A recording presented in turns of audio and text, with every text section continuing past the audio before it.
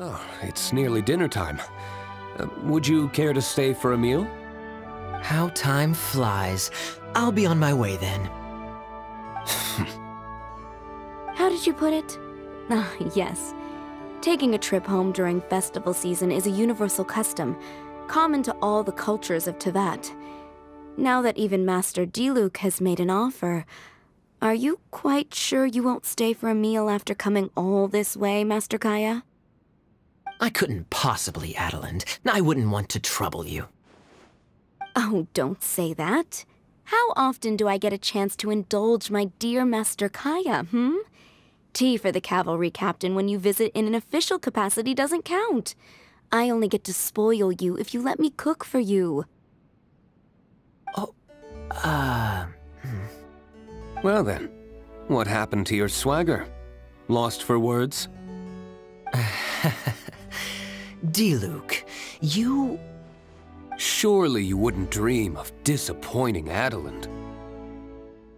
All right, then. I'll take you up on the offer.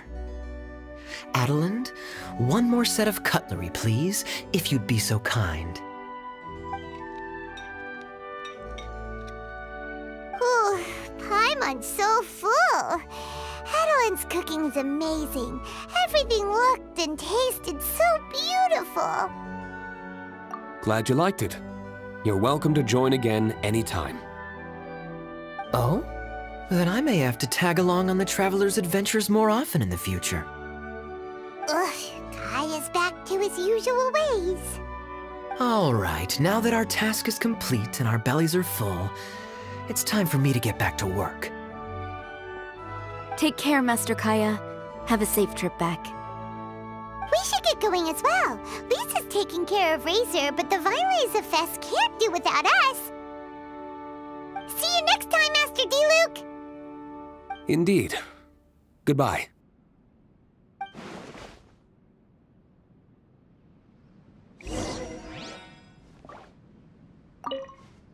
Family, huh? Don't mind me. You should probably head back and get some rest. I'm not the most familiar with Razor, but you can contact me if you ever need help.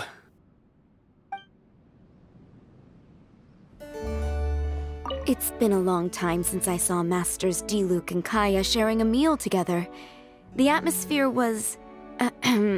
was not something that a maid of my lowly stature should be commenting on. Thank you so much for visiting. I hope to see you again soon.